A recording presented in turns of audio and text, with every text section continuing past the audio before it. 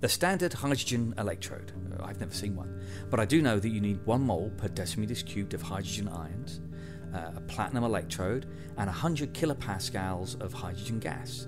Notice how the gas bubbles are escaping from underneath that inverted tube. By definition, it has a standard electrode potential of 0 volts, and the equilibrium setup takes the hydrogen gas, drops off some electrons onto that platinum electrode, and then those electrons go back to the H+ ions and regenerate the hydrogen gas. Why you'd use an incredibly explosive gas and an incredibly expensive metal in your standard, I don't know!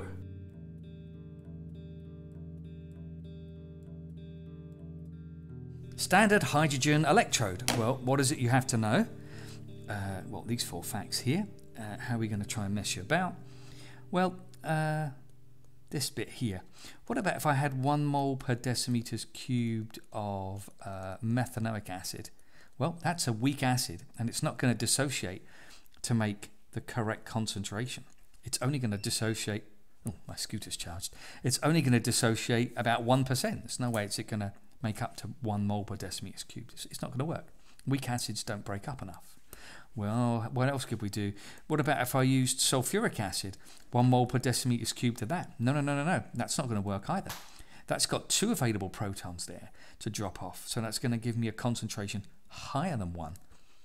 So it's monoprotic strong acids. And the only 2 that you need to know is hydrochloric acid and nitric acid. Any other acid's not going to work. All right.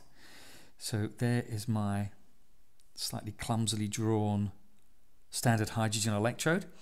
Here's the electrode potential series, electrochemical series from the new data booklet. What does all that mean? Well, let's have a little recap. I can see fluorine here, and I know that fluorine loves electrons. So the ones at the bottom love electrons, and the ones at the top, those are metals, aren't they? I know that they hate electrons. I still think about it like this, even after all these years. Let's choose a lead hydrogen battery. So hydrogen's there. By definition, it has a 0 standard electrode potential. So if I want to combine those 2 half cells, I'm going to need a lump of lead there, and I'm going to need to have 1 mole per decimeters cubed of lead 2+ ions there. Standard temperature. Alrighty, so let's just recap how to combine these. I know that the ones further up the list hate electrons. They want to get rid of electrons. So as this is written, electrons are not being gotten rid of. They're actually being added. So this is wrong as written. I actually have to flip that one around. I tend to think of that as a flip the most negative. So flip the most negative one. So I'm going to reverse that half equation. So that gives me Pb solid goes to Pb2 plus Aq plus 2 electrons. Ah, yes. Now it's hating electrons. It's getting rid of electrons. The value, well, I flipped it around, so I'm going to change the sign on that standard electrode potential. And so now it's going to be plus 0.13 volts. Hydrogen, well, that's towards the end that loves electrons. So it's going to want to grab electrons. As written, yeah, it is grabbing electrons. Look, it grabbed that one. So I can just transpose that one nearly identically. I'm going to have to change the arrow. I know which way that equation's going now. And that's 0. What's the overall voltage? Well, just add those together to give me plus 0.13 volts. And if I want to work out the equation for the cell, then I'm going to need to do, I need to get the electrons. They're on opposite sides, so I know that's going to work. If they're on the same side, something's gone wrong. I can see I've got 2 electrons, and I'm going to need 2 electrons here. I'm going to double this. I'm going to double that. Don't change this. I mean, I know doubling it won't change it, but don't change that. Add these together to give me solid lead plus 2H pluses is going to give me lead 2+ ions and H2. So what does that mean? Well, I think probably there'll be more bubbles of gas coming out since I'm making more H2 here. That's the gas. And what's going to happen to my solid lump of lead in that half cell? Well, it looks like it turns into aqueous lead 2 ions. So that solid lump of lead is going to be slowly eaten away.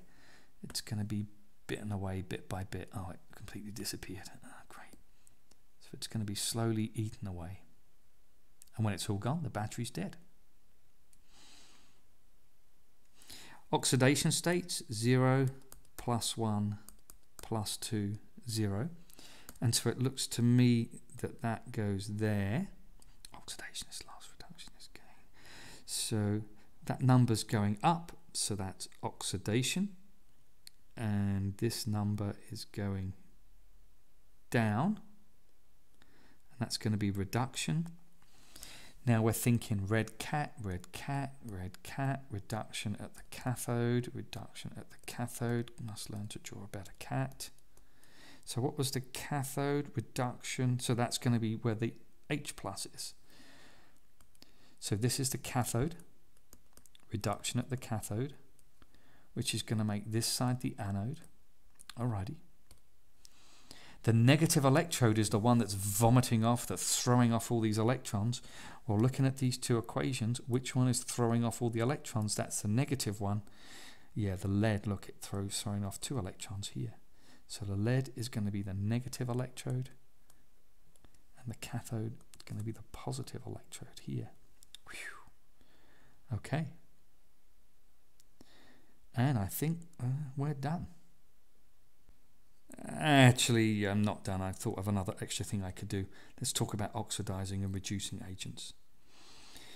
So, oxidizing agent is itself reduced. That's a little song I still sing to myself. An oxidizing agent is itself reduced. So what's reduced? It looks like the H+ is reduced.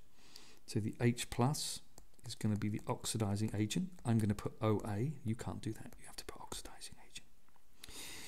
And a reducing agent is itself oxidized. So what was oxidized here? It looks like that was oxidized. I mean, that's what that ox means, doesn't it? So reducing agent is itself oxidized. So the lead solid is the reducing agent.